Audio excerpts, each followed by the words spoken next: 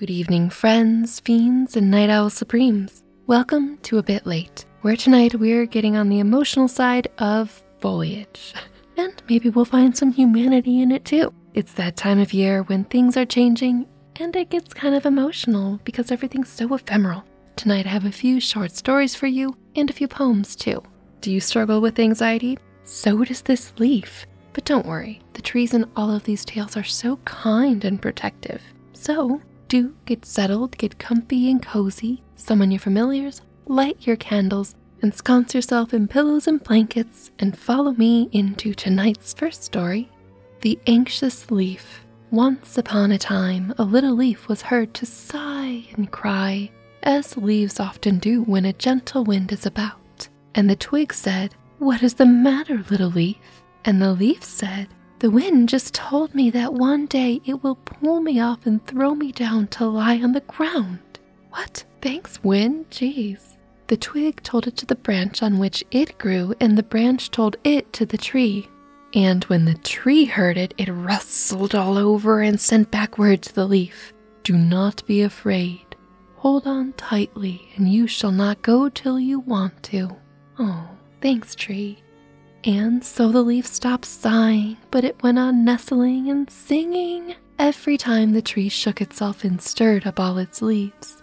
The branches shook themselves, and the little twig shook itself, and the little leaf danced up and down merrily, as if nothing could ever pull it off. And so it grew all summer long until October.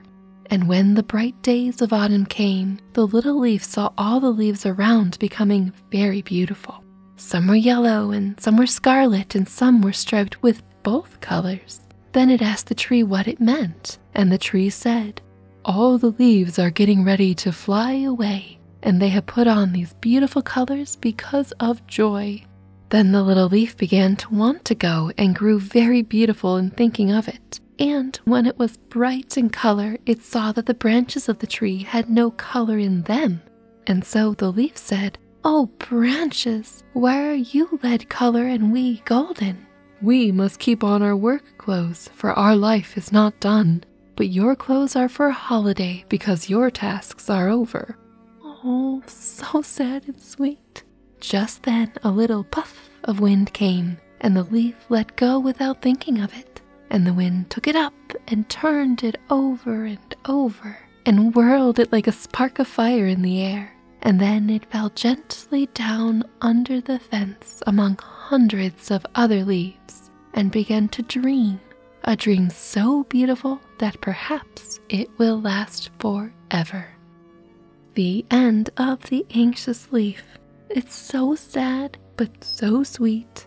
Hold on as long as you want to, and let go when it's time to.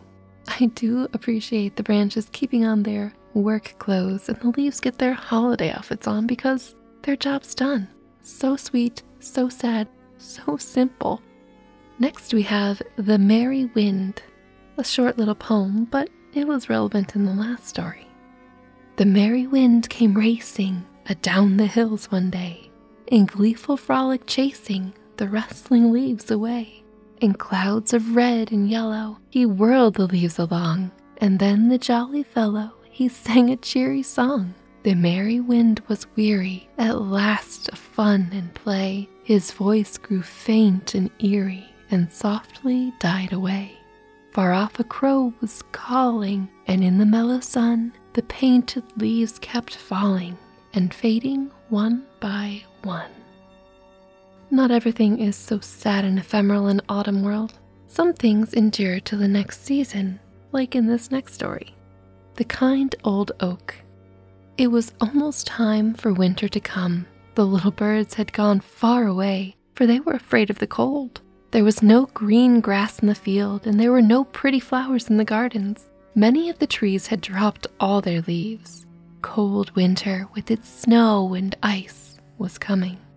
At the foot of an old oak tree, some sweet little violets were still in blossom. "Dear old oak," they said, "winter is coming. We are afraid we shall die of the cold." "And yeah, I'm worried for you too."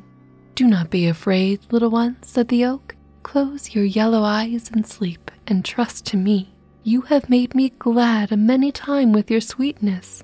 Now I will take care that the winter shall do you no harm." So the violets closed their pretty eyes and went to sleep. They knew that they could trust the kind old oak, and the great tree softly dropped red leaf after red leaf upon them until they were all covered over. The cold winter came with its snow and ice, but it could not harm the little violets.